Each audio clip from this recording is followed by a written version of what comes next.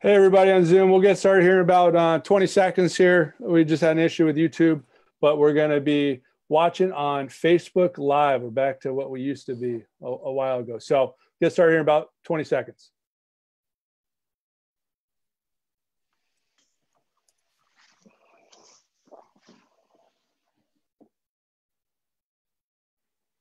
Guys, you ready? Okay, so just want to welcome to everybody to the USA Hockey webinar series presented by Pure Hockey and BioSteel. Really excited to have Brian Eklund and Steve Thompson. Steve's a regular, his 10th appearance on the webinar series. So, he's used to all the stuff with the webinar. So want to get right into it and go right ahead. I'll be here. Awesome. Thanks, Dave. Everybody, thanks for joining us today. We've got Brian Eklund today. We're really excited. Brian has been with our Goalie Nation program since its inception in 2016 and currently sits as the goalie coach in chief for Massachusetts. So, Brian, thank you for all the help that you've had in kind of growing our program. I know a couple of weeks we did an overview of what Goalie Nation is and what our vision is, and you've been a huge part of making this a realization. So thank you for that. No, I really appreciate the opportunity to be here. This is something that I was really fortunate a few years ago to be able to get involved with. And when I got the phone call to be able to come out and be a part of Goalie Nation, it was really something that I had to jump on. And it's been something that has taught me a lot over the years. And it's something that I really relish all the time, like the opportunity to be able to get on these calls and be able to talk to other goalies. That's awesome. One thing, I met you within the last year, really, and got to know you. And the one thing that stood out was just your passion for goaltending and USA Hockey. We sat there and talked at a coffee shop for an hour, and I was just exuding goaltending passion and love. But what was really that started? You grew up in Braintree, Massachusetts. What gravitated you towards the crease and the pillows? Honestly, it's an interesting one. Like my parents never played; they never really skated, but my uncles did. And so growing up, we did have hockey in the family, but more than anything, my mother just wanted me to get out of the house in the winter. She wanted me to do something. So she signed me up for hockey, got out there, and I fell in love with it. And I played, and my dad wanted me nothing to do with being a goaltender. He knew nothing really about it.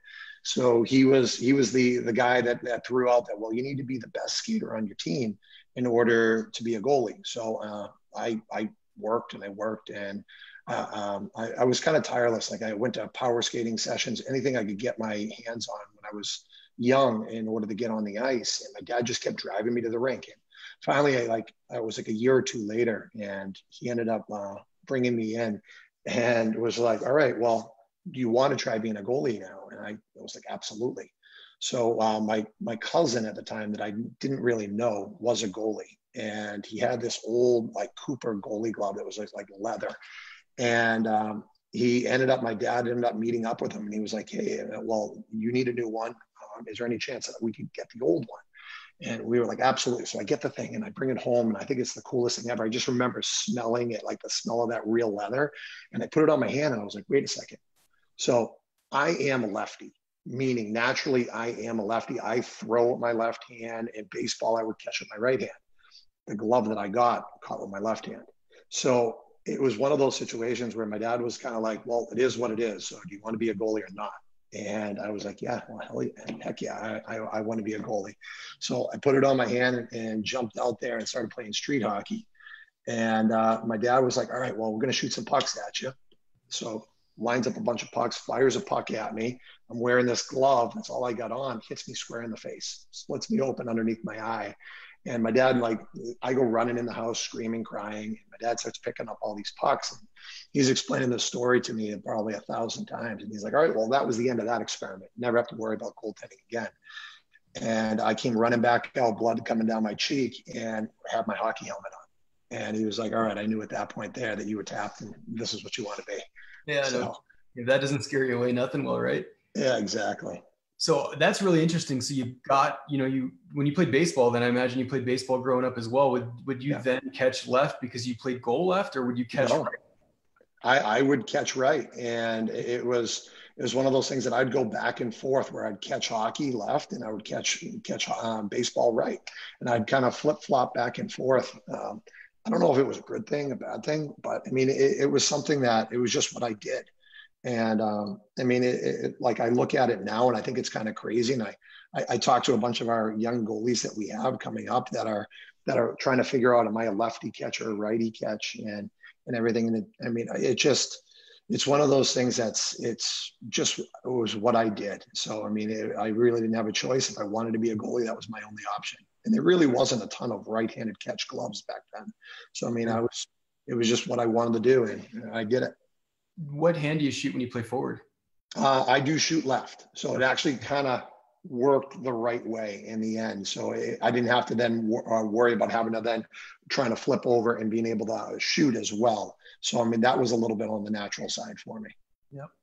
Yeah, it's interesting you bring that up, because that's actually been one of our visions for the future of goaltending, is that, you know, if we have these athletes that are playing forward first and getting to play all the positions within the game, and then growing towards goalie, similar to yourself when your dad was saying, hey, once you learn how to skate, you get the opportunity to play in net.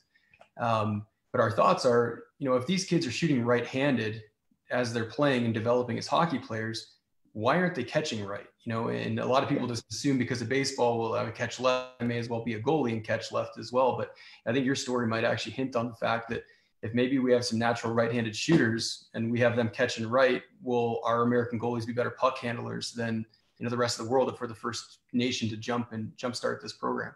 I mean, it's something that, I mean, that's a great point. I mean, you absolutely could look at it that way, because like, trust me, learning how to catch with your offhand is a lot easier than learning how to shoot on your offhand. I mean, there's no question about that.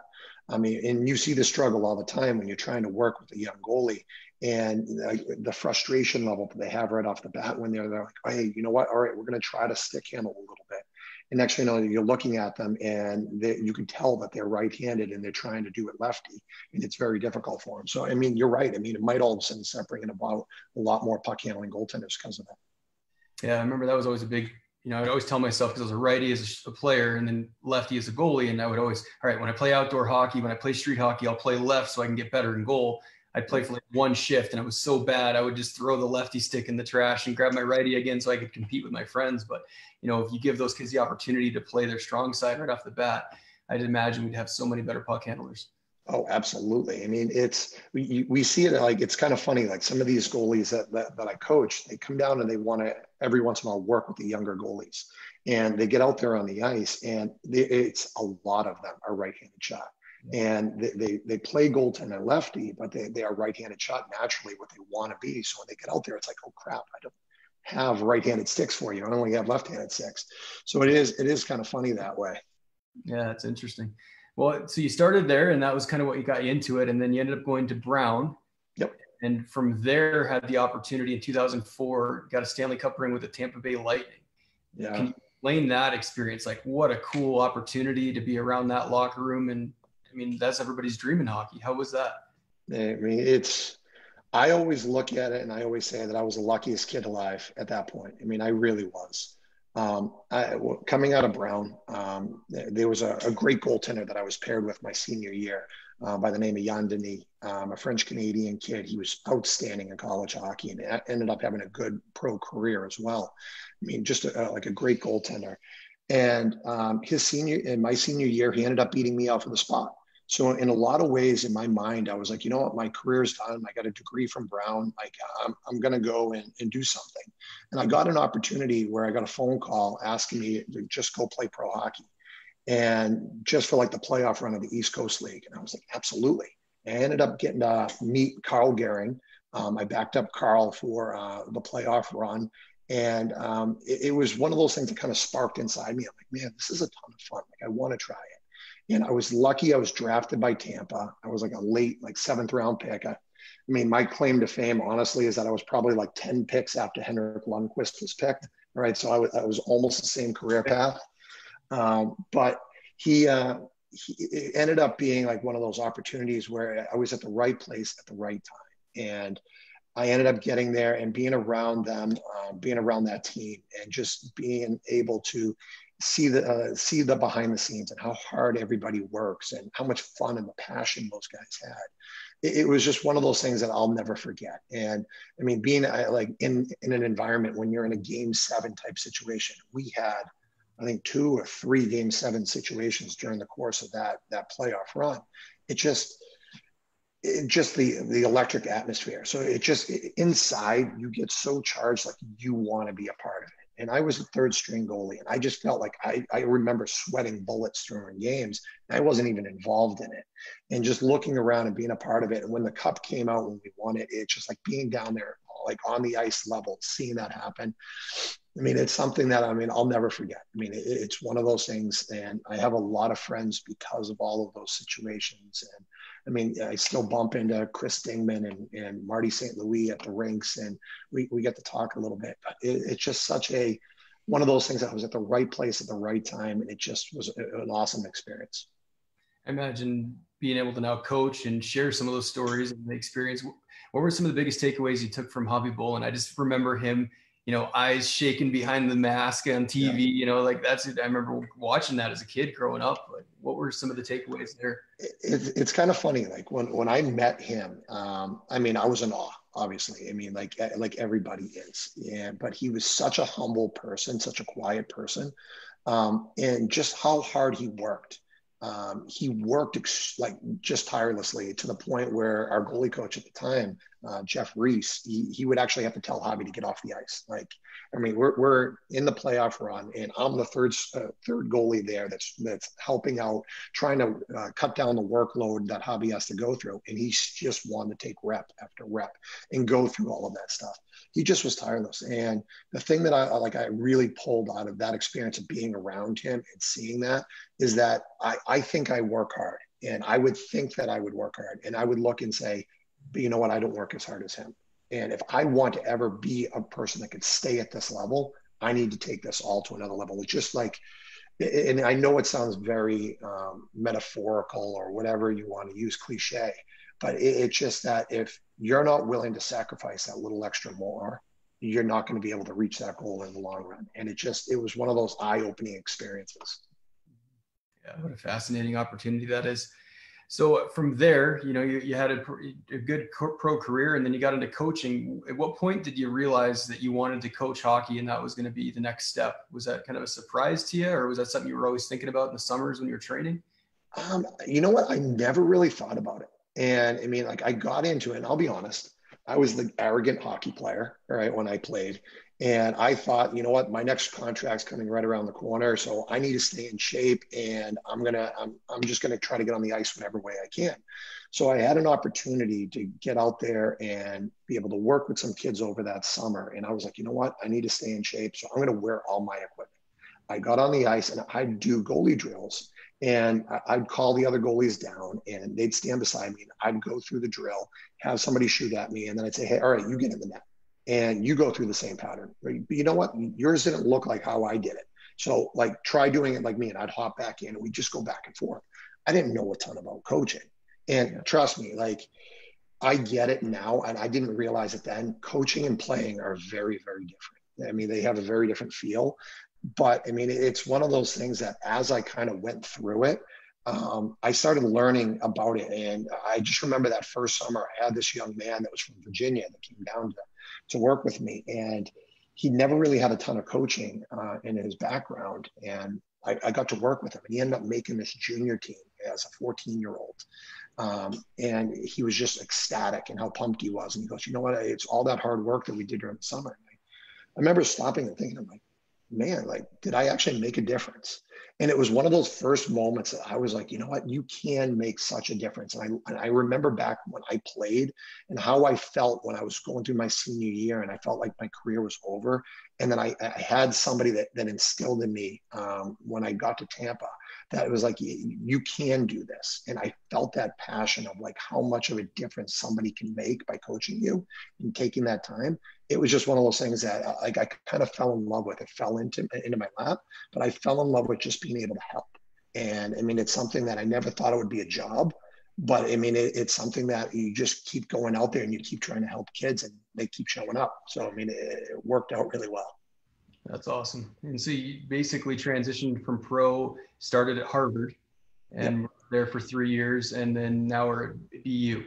Yep. And in the process, you have Mass Crease, you work with local goalies in Massachusetts as well. And then obviously everything you've been doing for USA Hockey, so been very ingrained in the coaching world. Yeah. I mean, it's It's been a great opportunity. I mean, I've been very lucky and very blessed along the way to have opportunities that presented themselves to me, like getting the opportunity to help out Tilly Donato's program over at Harvard. Albie O'Connell actually brought me in over there and gave me that opportunity to work with Steve Michaelik at the time. And it made it just like that opportunity. It brings passion out in you because you're like, you know what, this is a great opportunity to be able to work with these kids. And you see other kids that are at that same level, that transitional level where they're trying to get ready to play pro hockey. You're like, I was there. I know how that felt. And you want to get out there and help them. And and then when I got the opportunity to work with David Quinn and Albie O'Connell was over there at BU at the time, it was a no-brainer to me. Just being able to work with that at the time, Jake Ottinger was coming in as a freshman, and getting to work with passionate, high-level hockey players. It was a dream come true. I mean, it really has been a lot of fun being able to do it. Yeah, and I guarantee that's why you have the success you've had. It sounds so consistent with all the great coaches we've had. I mean, they love it, and it's just like the athletes. I mean, when you see a high-end athlete, they love the game, they love being at the rink. It's just not a chore. They found the joy in it. So pretty neat stuff. Now, as we talk about kind of your approach to coaching, it kind of reminds me, as we've talked over the years here, Justin Goldman had a really great presentation, actually the very first one of this webinar series, about creativity and coaching. And I know that's a thing you're always talking about, is kind of experimentation and working with your goalies. What are some of the things that you've been applying in that realm with working with these high-end goalies you've had? Well, I mean, the thing that I really believe is that every kid's an individual. Every goaltender is an individual. You can't cookie cut an approach to goaltending. I mean, obviously, every goalie has core concepts that they all need to master. But within that core concept, they have their own recipe to be the goalie that they are. Some will like to use RVH more, and some will like to do certain things differently, whether they be on their knees more or on their feet. And it's one of those things that it's a really cool experience being able to go through that with each kid or each goalie and be able to find their recipe and be able to like talk to them and have that conversation about what their recipe is. And I mean, it comes about different ways. Sometimes you get out there on the ice and you run through some drills and you start talking back and forth like, hey, what did you like about this? You know what, maybe try it this way. And you kind of go back and forth off your own experiences. And then there's some conversations you have where a goalie is coming from playing from the National Development Program. And they've had a goalie coach for the last 2-3 years that have instilled a lot of things in their game. And they bring a lot of insight. So, I mean, it's really a cool thing. But one of the other ways that we spent a ton of time working with our goalies on is we watch video. And we'll end up pulling all these video clips. And I mean, when you're at BU, every kid that walks through the door is dreaming of being a professional hockey player. So it's very easy to go and get these kids' attention when you go and pop on an NHL hockey game or pull up an NHL goalie and you start talking hockey. So, I mean, it's really a cool thing where you have like this passionate group and you get to kind of feed off of it. And it's kind of funny. Like I actually got a couple clips here that I actually used with a couple of our goalies. And we kind of talked through them a little bit, and I'll pull them up here and see if we can take a peek. All right. You guys see these? Yeah, we're good. Awesome. So, I mean, one of the things that we would always do is like, we would sit there when we watch a hockey game. We go on to NHL.com and you can watch NHL games from last night that are played in nine like minute segments. They break down some of the highlight goals and shots and stuff. And we're able to sit there and kind of take a look at what these goaltenders do. And it's always funny, like it starts breeding a conversation, which is where we're kind of going today. And on this one here, we started watching like Marc-Andre Fleury and watching how these different goalies play different ways. And in this case, in the conversation, we started talking about off the rush. And the thing that we kept noticing, my freshman year at BU, so I say my freshman year, my first year coaching at BU, you start noticing like certain plays happen in Hockey East that wouldn't happen per se in ECAC hockey. And the one thing that we started noticing a lot of is a lot of depth to the rush. We'd have players that would be coming down the wall on an attack. And they would have these defensemen and these second and third layer of players that would be coming into the screen. And it really made it difficult for our goaltenders. And how do they deal with these plays? So we started running through a bunch of clips. I'd watch games with them, and we'd start talking about how these different goalies play differently on the rush. And I mean, you could see Vasilevsky here versus Marc-Andre Fleury. Now we're looking at, all right, I believe this was Halak. No, this wasn't. Who was this? Can't even remember who this was at the time. It might have been Leonard, actually. And it kind of leads into taking a look at how we play as college goaltenders. So here in this case here, we had Jake Ottinger was there my first couple of years. And we can kind of see how the similarities in the play on the rush and how we started trying to adapt. And one person that he spent a ton of time watching was Andrei Vasilevsky. So we started taking a look at how Vasi played. If you rewind back these plays to here, how Vasi played this play and how similar we wanted to try to start playing.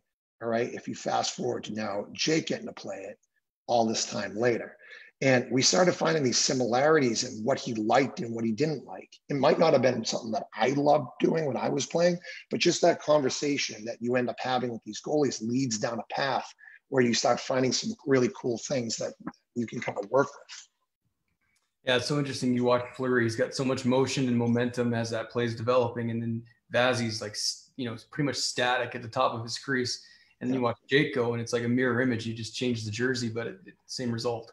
Exactly. And you know what, like with everything, I mean, when you're a goalie, everything that you do, you're going to gain something out of it. But at the same time, you're going to give something up.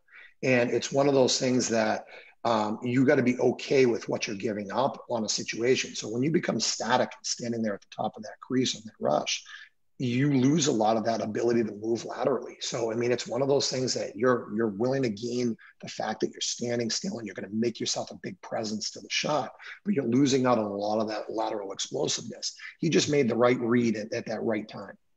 Yeah. And if you look at, Flower the same way, right? Like that play ended up going to the short side, and all of a sudden he has got the momentum to make that backdoor save. You just hit the nail on the head. It was the read, right? And it was probably what actually took place in the neutral zone and those different cues, and probably through training the read instead of just patterns, that allows that goalie to develop the confidence of, that looks like a shot. I've seen this a million times. This doesn't look like a pass. This looks like a shot. I'm going to hold my depth.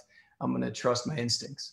Absolutely. I mean, you kind of look at, like with the way that like I try to coach is I try not to overcoach the goalies. I try to set up situations in front of them and not really talk them through, all right, this is how the play is going to progress, and kind of let the hockey players be hockey players and let the play kind of dictate itself. And you'll see we've been very fortunate over the years at BU. You have players like Clayton Keller and Kiefer Bellows, and you'll have players like Dante Fabra, like really high-end hockey players.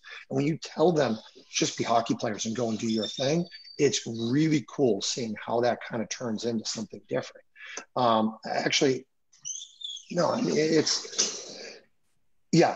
guess at the end of the day, I'm sitting there and I'm trying to think like how I want to kind of phrase it, but you can definitely see how like the patterns that you see through drills becomes really important. And I mean, like everything, like there are mistakes that happen, and you can kind of train through those mistakes. And you kind of learn where the goalie's strengths and weaknesses are through a drill, and just letting it organically come about. It kind of leads me to like, I have some other clips here of goalies on situations that they kind of go through a pattern, and you could see that the mistakes they were making when you were saying like in the neutral zone. I can kind of pull these ones up, see if we can take a little walk through them. And I tried to eliminate as many mistakes on the American side. So, I mean, this is one here. This is Peter Mrazek. So this is a few years ago when he was in Detroit. And this is a clip that I used quite often over the years. And I mean, I get it. You have Alexander Ovechkin that's down here in the corner of the screen that's catching this puck, and he's going to skate down the wall. And I mean, you have Alex Ovechkin coming down, he's going to blast this puck. So he comes walking down the wall, and just take a look at the positioning that Peter has on this play. He's out and extremely square to the puck, but at the same time, he's very, very, very ultra aggressive on the play. It ends up being a really hard shot that he couldn't really handle. And it ends up turning into like almost a scramble situation. So it's something that we started talking to the goalies about, like, how would you feel in this situation? Like, why do you think that he wanted to play that far out of his net in order to do something? And it's one of those things where I look at it, it's like you gain something. Like, you have a very good chance of stopping this puck on Alex Ovechkin if you play out this aggressive. But if that rebound gets there, look at how hard of a play that turns into to try to catch up to that puck because of the depth that he had. So it's one of those things that in a drill where you could set it up and you have a player coming down the wing here and they blast away a shot, you let them organically find where they want to play to be able to make that save. And then as you set in and put in examples of like, hey, all right, we're going to have an extra player kind of hunt in this area, you can see how that decision has to change depending on the situation you see in front of you. So they have to make reads on that split second decision of what happens. Another one here that I kind of pulled up that we use quite often is Carey Price. I mean, Carey Price is one of the best goalies in the world. And he does some amazing things, but it's always good to see that even some amazing goaltenders make mistakes. And you can see here, this is one that actually really stoked my mind, trying to think of, all right, how could we do something differently? And we're looking at really good player coming with a ton of speed through the middle of the rink. And you can see Carey Price is already out at the top of his crease right now, okay? And just kind of put the scout cam on Carey at this point and watch how much he has to work in order to make this save on this play. All right, it's not a ton of work, but the angle change. You have a guy cutting through the middle, coming down into the middle here. He has to move laterally across to be able to deal with this player here. Puck gets kicked out to the wide side, and then he has to move back across. Now, my question for you, Steve, is at what point do you feel that this is a true scoring chance? Like if he shoots this puck from right here, do you think if Carey Price is standing on the goal line, do you think he makes the save if he winds up and shoots from here? Yeah, and that's the interesting part about this is that both of these clips are within the first, 30 seconds of the game. And I'm curious if these guys are just mentally I got to be square. I got to be ready for every shot because it's, the puck just dropped and game's on. I'm curious if this happened later in the game, if they'd have a little bit more flow and confidence and trust and, kind of reading instead of playing so direct on that shot. Because, it's a great point. To your question, I imagine, anybody in the world could stop this shot from here, just standing on their goal line with the amount of time they'd have to track the puck. And you look at with that, and Carey's out here at the top of the crease, and all of this extra motion because of it turns into a short side shot. I mean, you can just see that he's lined up on the body of this player, and the left-handed shot just puts it inside that post. I mean, it's a great shot, and he probably comes up with this save more times than not. But at the same time, it's just that little extra work that he put in led to something crazy. Here's one to your point, a little later in the game on this play. All right, and this is Tuukka. Just a completely different feel to this play. And I have it from a couple different angles because you can really see it from behind. But you can see how Datsyuk, he crosses the blue line and starts to work which very underrated hockey play right here. Check this out. Through his legs. Come on. All right. Walks laterally. And at this point here, he's still not a true scoring threat in my mind. If he shoots and scores from right here, it's very unlikely it's going to happen. So he works, and you can just see how Tuukka, because he was out really far out, and he came in and started cutting across the zone, Tuukka had a hard time staying square to this play. And he started using that momentum skating backwards. It might have been because he was tired in the game or for different reasons. We see this in youth goalies a lot, where they start using this backwards skating motion versus staying square, and it ends up costing him a goal. So, the thing that it made me stop and think, as the shot's being taken from right here, it made me think is there a different way to handle these plays on the rush? And it kind of started that conversation with our goalies, and it kind of led into me ended up talking to some of my friends that are other goalie coaches. And it really was some cool way that we all were able to collaborate and coming up with something different, a different plan almost per se. So what was that plan, and kind of describe the conversation you had, and what led to this new vision of how we should read the rush? And I'm sure there's many times you're sitting there going like, if I only knew this when I was playing. Oh, it's crazy. Exactly. I mean, you sit there and you think about like back to your game and how when you played 10 years ago, 15, 20 years ago now for me, I mean, you sit there and you look at it, it's like, man, if I only knew this, maybe how much easier this game would have been.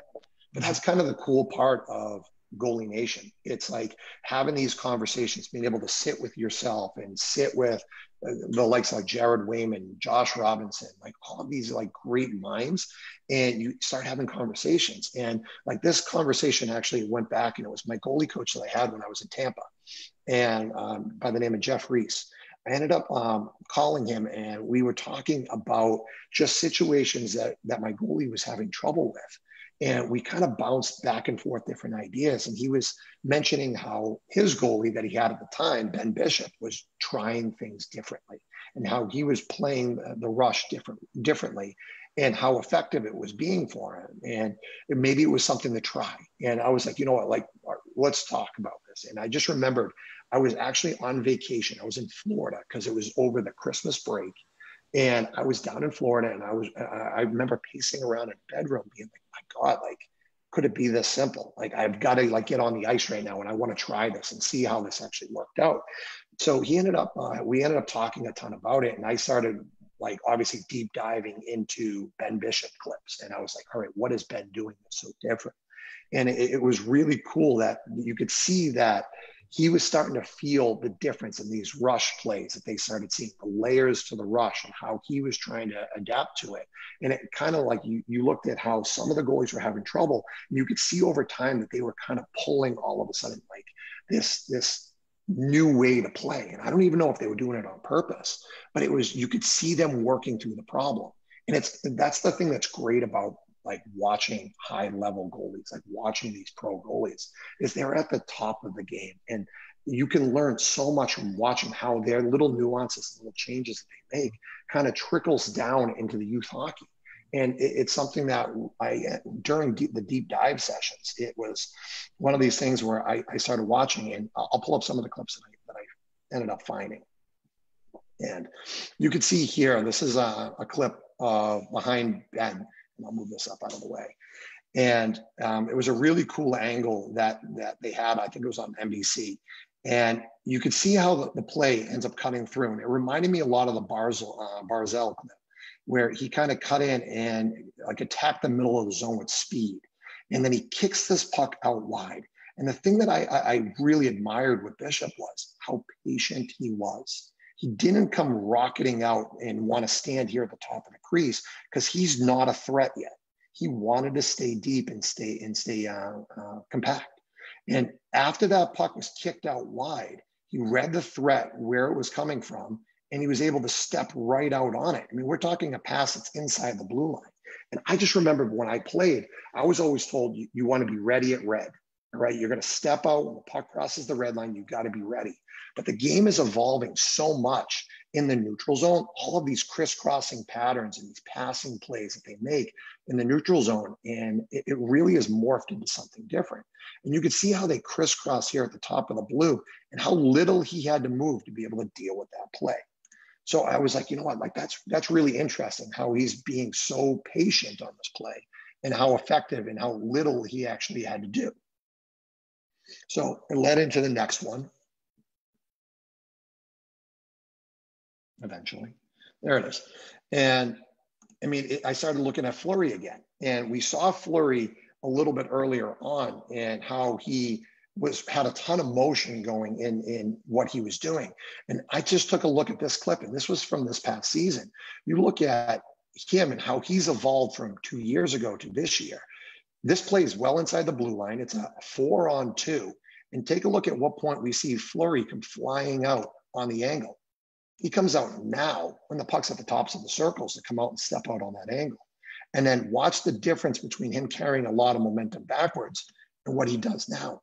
He starts settling himself down, and you could tell he's got a great coach there in Dave Pryor. he just holds his ground, and he doesn't have that instant want to give up his depth. So it was just like you start watching these goalies and you start having that conversation. This is one of my all-time favorite Ben Bishop clips here is watch how this player comes in, cuts across the face-off line right here. And you just watch how he reacts to this play. Just scout cam Ben. Look where the puck is and how he played that, cutting through the neutral zone. I mean, it ends up turning into a goal on a crazy, like, broken play. But look at how patient he was cutting across the middle of the rink. And he's just sitting there waiting for something to turn into a scoring threat. You could just see the goalie IQ kind of just like oozing out in this, that he wasn't like thinking that I need to rock it out and try to be like super athletic on a play. He's able to stop and read and break down this play before it actually happens. And it turns into such simple footwork that he needs to use. That was just like, that is just such a cool clip. Again, just another kind of example of that wide kick. So it enters through the middle. One of my good friends here, Jordan Greenway, cuts through the middel, kicks it out wide, a BU kid, leaves it there for him. And you could just see Fleury come flying out on this play on the angle. He wasn't already out there at the top of the crease. He came out at the last second, flew out there on that angle. You don't need to see the celebrations. You see him rock it out, get himself set. And it just, a broken play again ends up leading into a goal. But I mean, it's just one of those things that you just see how they're evolving. The goalies are evolving in front of your eyes. And it's just really, really cool to see it. And that kind of led to, and there's one other American goalie that I noticed that did it, Garrett Sparks.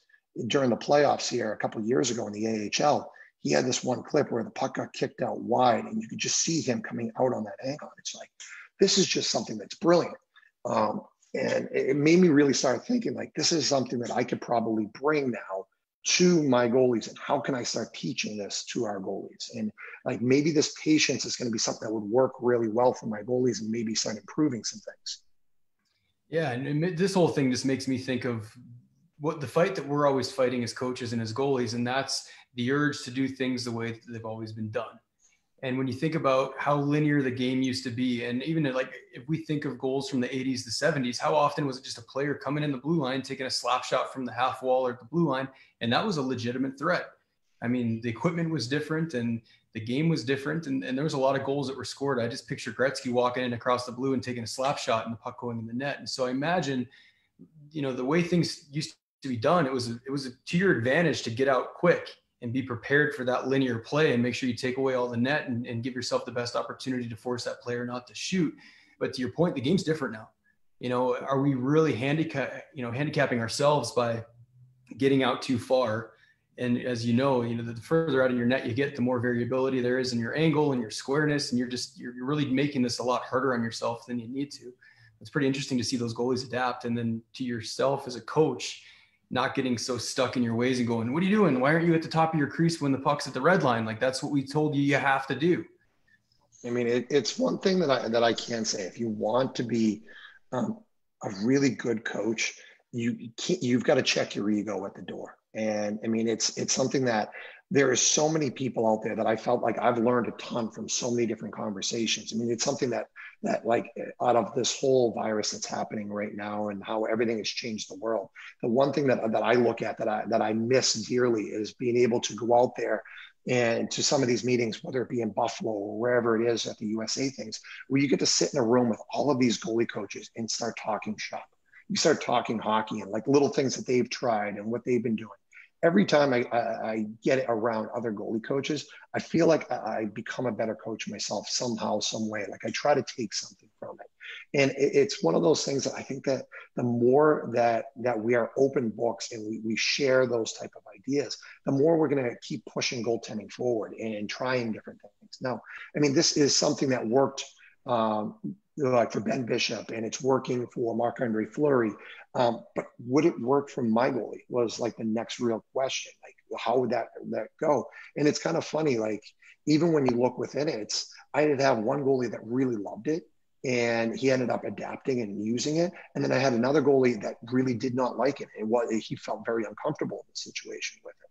So even within that, you have to be variable and say, hey, as much as I believe in this, you sometimes have to understand, like, hey, the athlete at the end of the day has to feel comfortable with what they're doing, that you can kind of lead them down a path, but you have to be willing to avert and go a different way if it just isn't working. So, I mean, it's something that it's really, really cool to have those type of conversations and see how things go. And I think the big point that you've made multiple times throughout today is how player-centered your coaching is. It sounds like a lot of the learning that's going on is based on questions, and you're almost, it seems like, learning more from your athletes than you feel that they're learning from you. And it's just, what did you see? You know, how did you feel?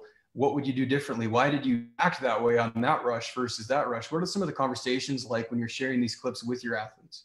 Oh, I mean, you're dead on. It's, the conversations end up going so many different directions with it, but it's one of those things that I never try to be the person that tells you how to play hockey. It's your individual experience that's in that net. And I mean, even on a goal that's giving up, and you look at it, it's like, how did that goal just go in and everything? You go in there with like, I try to go in with the mindset of, what did you see? How did you feel on that play? How did you feel after the play was over? Like, how could we have approached it differently? And ask those questions. And you hit the nail on the head. I feel like I'm learning, and as much as, I mean, way more than I'm actually imparting out there. And I think that it's kind of like a really cool part of coaching, is that it almost feels like you're organically having the goalie coach himself. You're leading them down a path, and by asking them questions in which they're finding who they are as a goalie through answering those questions. It's never something that I do, like I try to do. It's just something that I've always wanted to feel like I'm in their skin. I mean, like, I always kind of look at it as I'm behind the bars, and what would I have seen? How would I have done it differently? But at the same time, I'm not arrogant in thinking that I'm that same goalie. I'm 6'5". Maybe the goalie that is in the net in that situation is only 5'10". Maybe they're 6'8". They're going to have different things that they can do and that they feel comfortable with. So it's always about like trying to have that conversation with them. It almost sounds like you're a professional best friend. You're there, you know, like, you're not really their coach. You're just there to be there for them. You hear them out, you talk to them about what's going on, and you kind of let that learning happen by being there for them and focusing and caring about their development.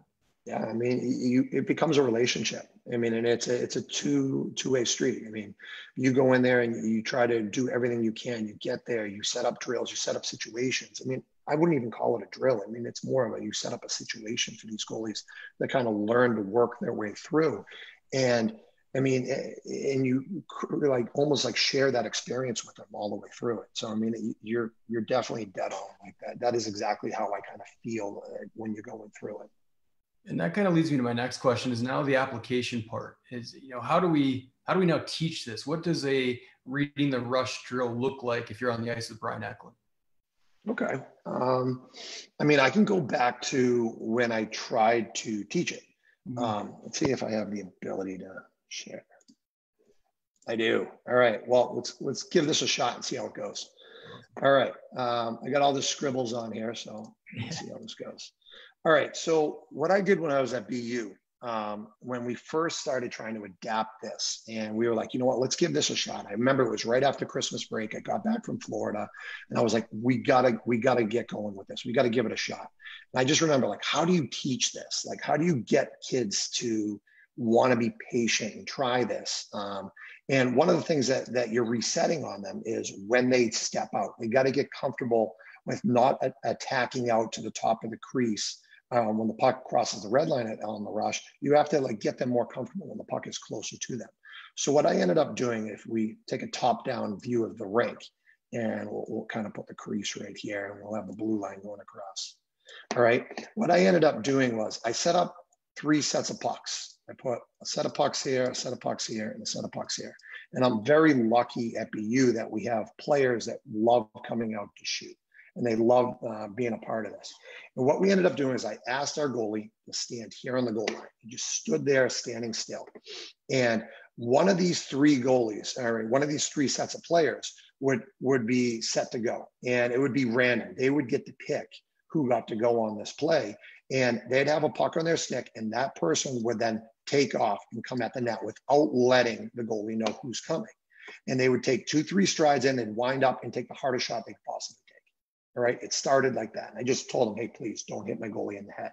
And I would stand off here in the corner and dive out of the way when the puck went around the glass and craziness. But you would stand here and he had to sit there and read all 3 of them, keep an eye on all 3 different lanes. And then at any given moment, somebody was going to take 2 strides and take a bomb of a shot. So the goalie then would have to rock it out to the top of the crease, get their feet set, and be able to make that save. And they started gaining this confidence that I can get out there quick enough to get my depth that I needed in order to handle this play. And after that kind of went, and it really did well after a little bit, what we ended up doing was we kind of made a small change. We turned it into a 2-on-0, where maybe this would be player 1 and this would be player 2. They would randomly pick who would be the 2. Maybe it would be this guy here would carry the puck, and this guy over here would be the second guy coming. And they would vary it up in different situations. And he would have to diagnose the play that was in front of him from the blue line in. Essentially was what ended up happening. It could be a 2-on-0, a 2-on-1. And we did all these different like kind of variations on the same setup. And then once he got really comfortable with this setup, we moved all the lines into here. We moved them in even further towards the tops of the circles. And we just kept creeping in closer and closer to when he felt no longer comfortable, just could not handle it anymore because it was just too close at that point. And he started organically figuring out like, hey, I can still get there and I can still be comfortable with attacking out later. And they were able to then start adapting that into practice where, you know what, maybe on all these rush plays that we're taking in practice, I don't have to step out.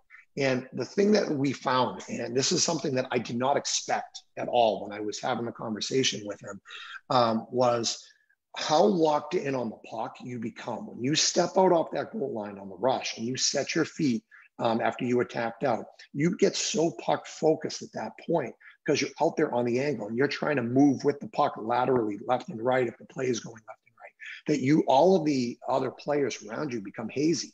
By staying back on the goal line, you're almost forcing yourself to have to diagnose all the players that are around you in front of you. So the thing that they kept saying in partying, that they kept saying is, I just feel like I can see so much more. That was like the quote I kept getting back, is that I feel like I could see what was going on in front of me more. And it just really, like, I never really thought of it that way, but you just started learning through them and their experiences and what they give back to you. And that's where that relationship becomes important. Like, having that trust where they can tell you how they feel and you being able to then turn around and say, hey, let's try this. And then trusting that you're not trying to mess them up and trying all these crazy things. And having that relationship to go back, it was just one of those really cool moments where you start working through a problem with these kids together and you start coming to that solution, and then how they gain confidence with that. It's just such a cool thing at the end of the day. Yeah. I mean, what I'm picturing through this is like on a true rush. If you give yourself just that larger plane of view and that extra split second of being able to read the rush, does that give you the ability to really see that player commit to going to the back door and initiate you to get a little more motion? Or do you see that guy start to veer towards the center of the rink and now you hold your ground a little more because he's no longer taking himself into the play? And are we eliminating our opportunity to see that play develop because we get so puck centered on entry that we erase the rest of the game? And again, we can't hit this point enough. I mean, with the analytics of the game, the whole golden road, and we got to get the puck across the ice to make the goalies move. Was that the adaptation the forwards made to us playing a linear style of goaltending? And now it's our job as goaltenders to move our pawn and play chess as well. And now we've got to adapt to the read that they made. And that's really the way that I see goaltending. It's us versus the forwards. They make a decision based on our body and mechanics. And we better act, because if we continue to play the way it always was played, they're just going to expose our deficiencies. Oh, there's no doubt. I mean, you look at how the game is evolving nonstop. I mean, in the last couple of years, the RVH became a prevalent technique, and it was a great tool for us to be able to use. But now you're starting to all of a sudden see the players. They're starting to learn what we're doing and how they're starting to change what they're trying to do. You're seeing a lot more plays from the goal line, them trying to aim high at our head. Like it's happening. So we now have to adapt a little bit more again. And you can see that we're trying now to stay on our feet more. It just every step of the way, you're right. It's like a chess match. The pawn gets moved a little bit to the left. We now have to counter it. And for years, we were the ones that kind of set the pawn. We put our pawn where we want, and all the players had to react to us. And it's now all of a sudden they're catching up. They're better coached than they ever have been. And they're starting to analyze goaltenders as much as we analyze players. And you sit there and it's almost like you feel like, I mean, I sit next to skills coaches at youth hockey practices all the time. And it ends up almost feeling like, all right, what are you trying to do today? All right, now I have to now counteract what you're doing because I now know these players are going to start trying to do this. And it's like you play that back and forth. But I mean, that's what's making this sport so awesome. I mean, it really is. It is a sport that isn't like so static where it's pitcher versus batter and we stand there and we swing. I mean, I love baseball, but this game is just so free flowing in motion at all times that it's just so much that can happen in ad lib. It's awesome. And I think there's a challenge that comes with that as well. I mean, there is so much variance to our game that we need to be very mindful of the way that we teach it and the way that we practice and apply these. Because I think that, the challenge that we now face as goalie coaches and goalies is, does practice look like a game? We know the game's free flowing. We know there's so many variables. We know that nothing really looks the same.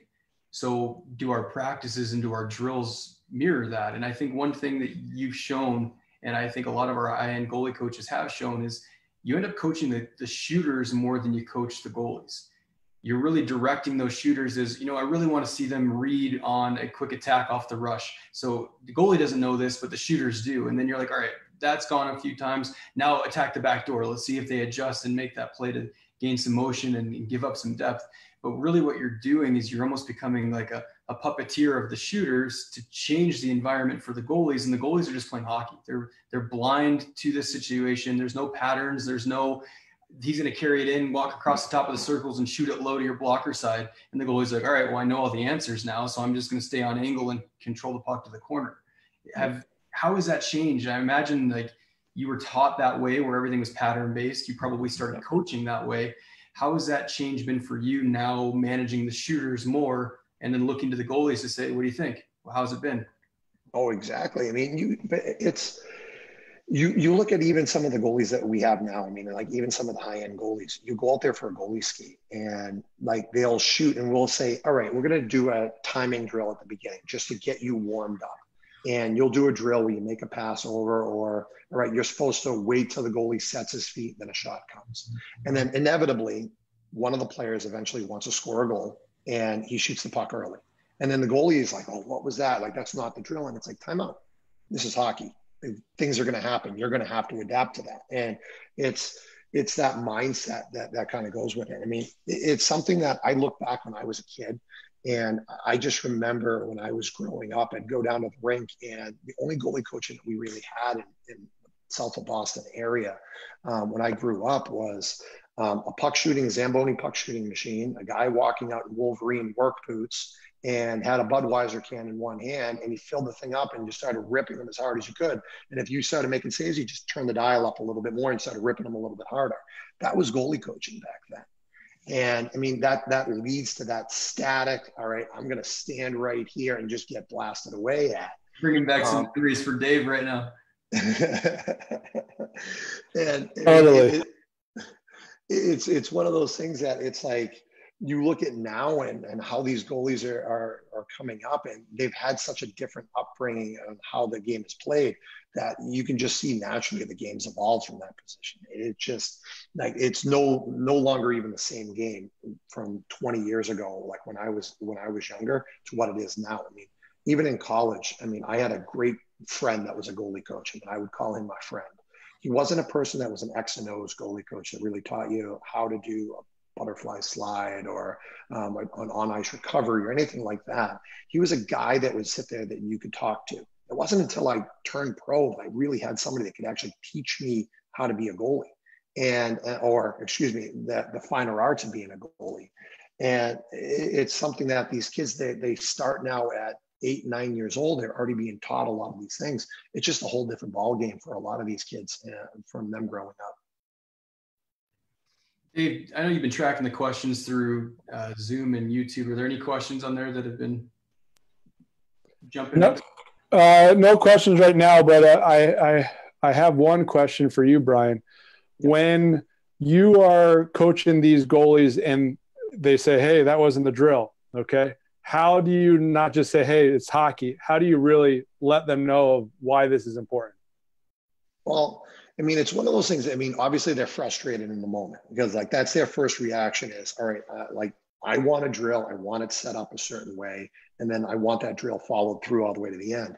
And it's one of those things that like I always go up to them and explain to them like, hey, like you've made 10 saves in a row. They want to score a goal. All right. That's what hockey players are. And if they don't ever score goals, they don't ever come back on this ice.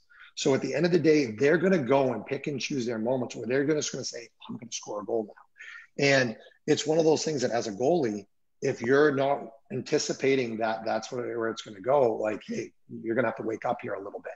This is the way that this game is. We're helping them, but they're also helping us. So it's a back and forth here. And I mean, we try to set up competitions throughout the practice. And it's kind of cool. Like it happens usually at the beginning of the season. You'll see the goalie get frustrated and be like, why is this happening?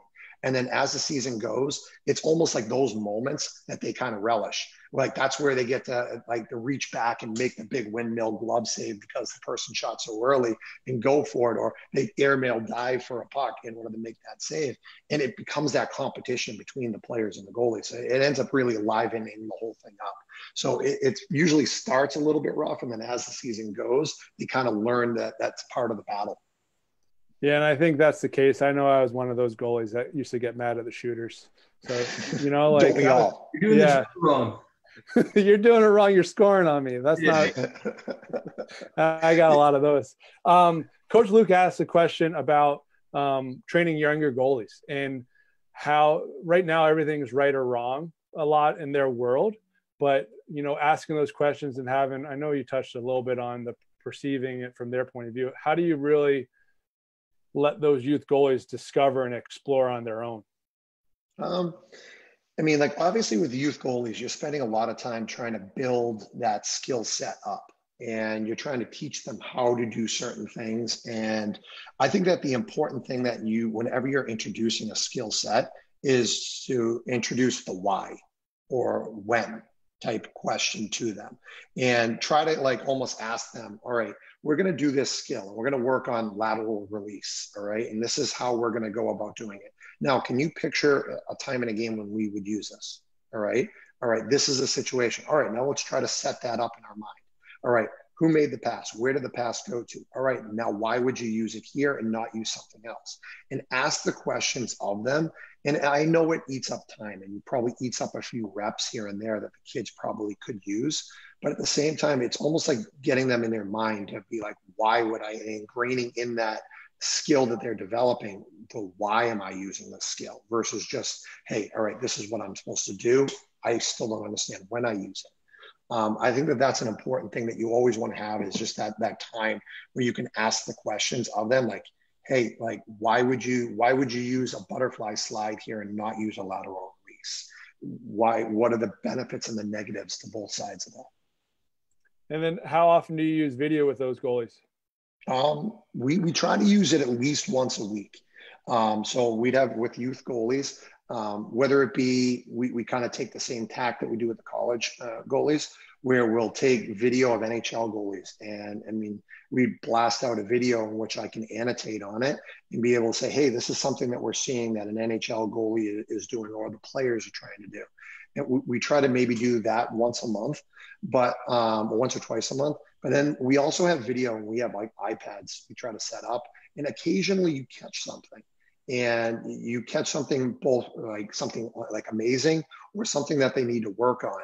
And you try to get them to see themselves. So they almost like they get that feel of, I just did something and I know how it felt.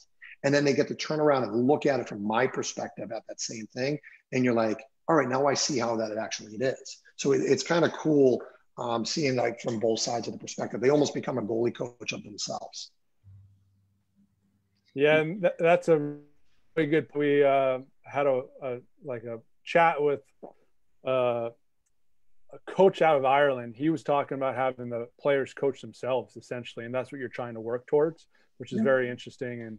And and having that language and talking amongst themselves and coaching themselves. So, Steve, we're out of time, like always, with our, but I want to give you two, just maybe a minute to say if you have any last words or anything that you want to tell the audience, or, say how good Steve's stash is, anything like that. Man, never shave it. Never shave it, buddy.